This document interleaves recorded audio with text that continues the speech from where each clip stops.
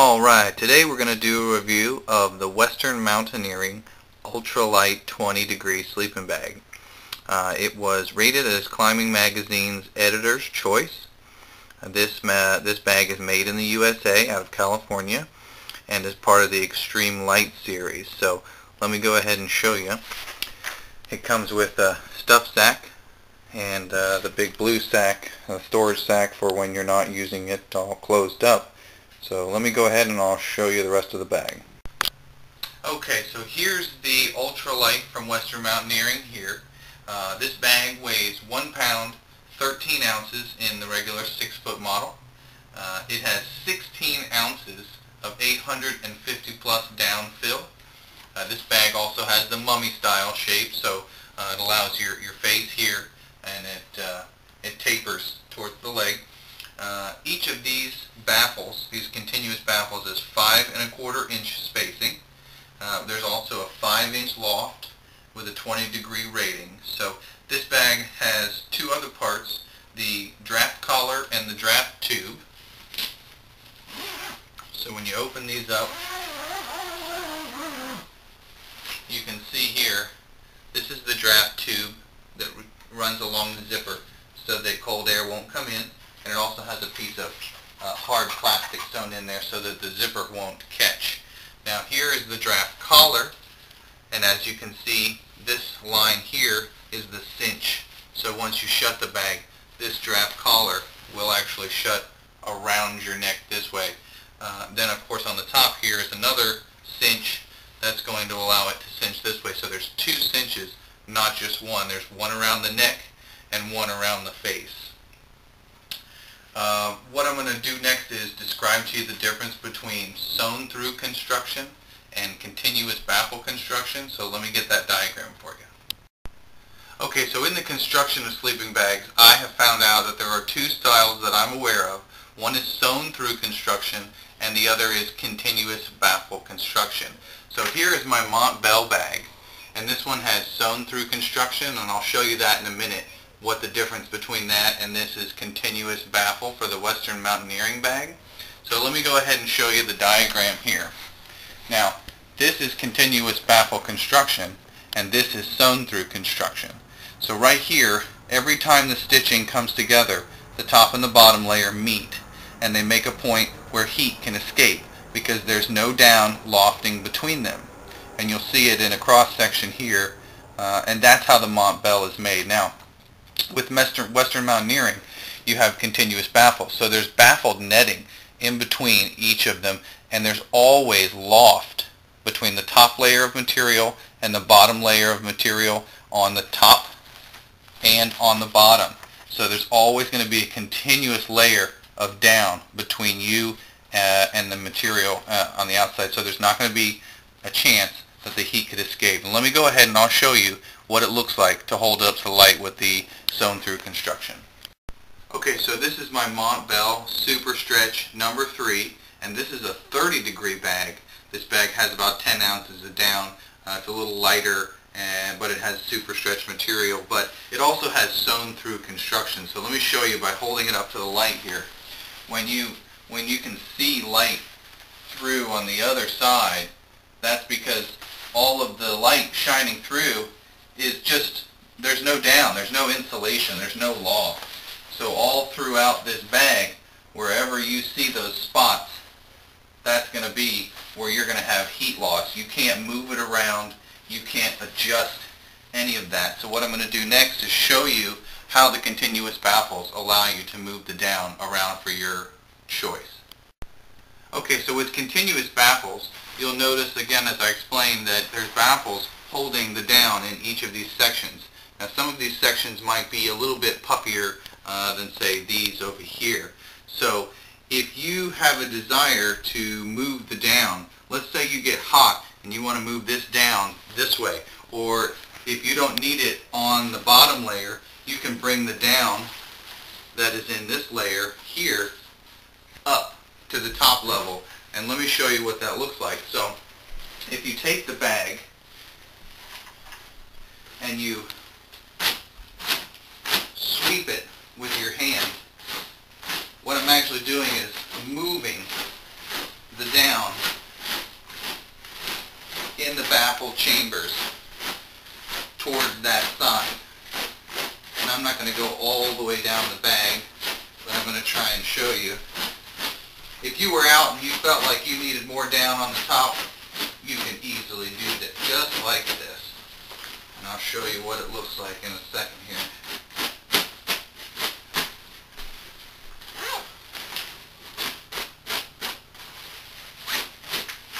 So now there's going to be a lot less down on the bottom, but that's what sleeping pads are for.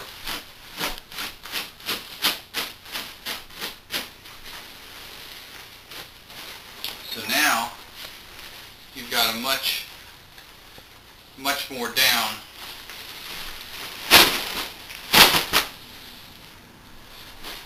So now here there's much less, and most of the down is going to be on top, so that you're getting a lot more puffiness up here.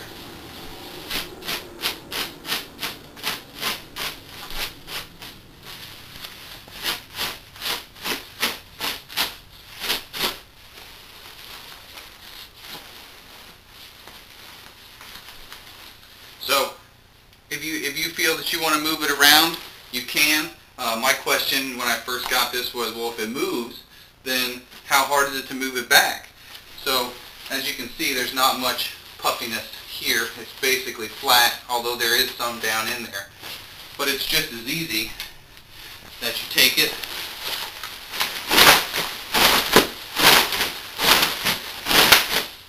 just shake it around, and that down moves right back into those chambers and levels out these chambers. And then you're not so puffy up top anymore because I've moved the down back down there. So that's one of the really great benefits of having the continuous baffle construction. Okay, so in the Montbell, one of the things that I found that I prefer not to have, especially when I'm trying to be bundled up in the really cold weather, is the cinch around here. It tends to hit the bridge of my nose. So if I lay down and then decide to pull this cord in, it's on my face. It's catching on my glasses already. So even if I pull it over and I go ahead and now it's already over my eyes, and then it starts to hit the bridge of my nose. So if I tense it up anymore, it just starts to pull on my nose here, which to me is extremely uncomfortable. So let me show you what it's like in the Western Mountaineering bag. Okay, to show you the difference between the Montbell and the Western Mountaineering, there's two. There's a draft collar, and then there's a collar that goes around the lid, and I'll show you the difference. So when I lay down here and I shut myself in, the first thing I'm going to do is to pull this draft collar tube here. Let's see. Yeah, that's this one. So this one is going to allow the draft collar around my neck here to close down. Now, once I'm comfortable, it's not going to let air in, so I can find the other one and pull this one in. Now, the great part about this is it surrounds my face with down, which is very comfortable, and it's not hitting the bridge of my nose. I can close it here, and yet I'm still very comfortable. I can still see out with my face. Obviously I don't sleep with my glasses on, but the difference is that when I really want to pull this side down, it's very comfortable, and what it tends to do is surround my face and my head with down instead of that cord, coming down on my face. So that's one of the aspects that I really like, especially about cold weather, is being able to close the bag down and keep all my warmth inside. So let me go ahead and I'll wrap this up for you and get you the rest of the specifics. Okay, so I wanted to get all those points out. Now the next thing, I have not used this bag in a performance of field testing, so I cannot say specifically how it's going to work. It is a 20-degree bag. The reviews that I've read about Western Mountaineering determine that a lot of folks can go a few degrees below the allowed temperature rating. Now I do have a sleep system that I will show in another video. I'll go over how all that stuff works and what else I'm going to be carrying. So this the Montbell is going to be my summer bag, and this Western Mountaineering is going to be the winter bag for the first portion. Now it is the best designed sleeping bag that I've ever had. It's the third. I had a synthetic, and then I had the Montbell, and now I have the Western Mountaineering, made in the USA, which is important to me. Now they're not exactly cheap, but I really think it's worth the money, and I really think if you're going to get one and use it, then you should definitely think about it. And you know, one of the things I've done lately is I've ordered more than one thing and had them side by side to compare them and return the one that I didn't go with. That's an option, and if you do that, you'll most likely pick the Western Mountaineering. It came with the stuff sack, it came with the storage sack, and it came with a sticker, which I put on my laptop, and I think it's pretty cool. The pros that I have on this one are the mummy shape gives it versatility. You can open it up with the full zipper and use it kind of like a quilt. You can move the down in the continuous baffles, which really gives you the chance to adjust it for the temperature. If you're too hot, you can move down to the bottom. If you're too cold, you can move down from the bottom. It's lightweight, has overall 20 degree rating. It has 850 plus down, which decreases the volume compared to other bags. So when you stuff it down into the stuff sack, it actually is going to stuff much smaller than a synthetic theoretically.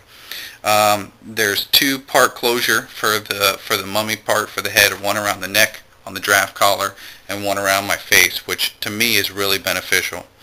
The cons, they're expensive, they're pricey, but they have a really nice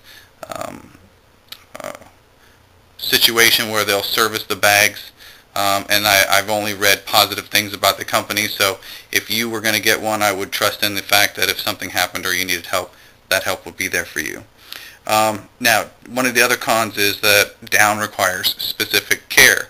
Since this is such high quality down, you're probably going to need to take care of it, wash it with certain soaps and dry it in certain ways, and be a little more cautious with how you do it. You can't just throw it in and do whatever you like with it, so you'll have to follow those rules. Now, if wet, down will lose some of the thermal properties, and that's some of the things that I've seen. I've never experienced it before, but that is one of the properties of down, so you want to try and not get it wet. Now I know it has a shell that can resist some water, but the seams aren't sealed, so that could be a specific part that could be compromised. But so that's about it. I really appreciate you watching my review.